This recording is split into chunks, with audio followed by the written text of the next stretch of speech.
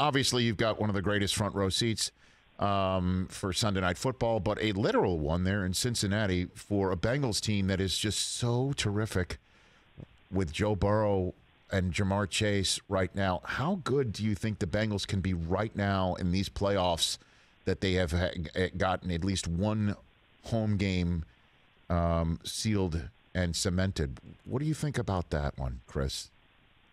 Yeah, the interesting thing about this team, as far as I'm concerned, is they are the team that if you had to say, all right, of the other AFC teams in the playoffs, you know, who has a chance to go score points with Kansas City? Because that's probably in Buffalo, you know, so I would say Cincinnati does. Now, can they hold up on defense? Does this offensive line hold up under playoff sort of pressure? I don't know. But I'll tell you, I'll take Joe Burrow, T. Higgins, Tyler Boyd, C.J. Uzama, and Jamar Chase and go play anybody. And you know, their running backs are tough. So I think this is a team that is very much has the possibility of being that high-scoring team. I tend to think they're probably a year away, but Joe Burrow has been the best player in college football that PFF has ever seen. Last year came out and was brilliant as a rookie, got hurt. How many quarterbacks do we see come back and be terrible the year after a knee injury? Right.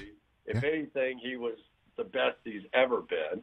And Jamar Chase, the two biggest games of the year that I thought Cincinnati played this year were at Baltimore to sort of create that paradigm shift that they could compete there.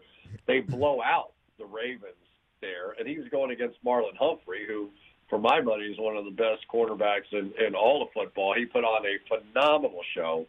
And against Kansas City, I thought the game was over. It was 14-0 in Cincinnati. And all of a sudden, Jamar Chase did what he's done all season long, which is catch one, make 7 people miss, score a touchdown, and all of a sudden you're like, hey, 14-7. Hey, you know, they got a chance. And they were down 14 again. And then they got lucky with the kickoff return getting called back. So there were a lot of things that happened.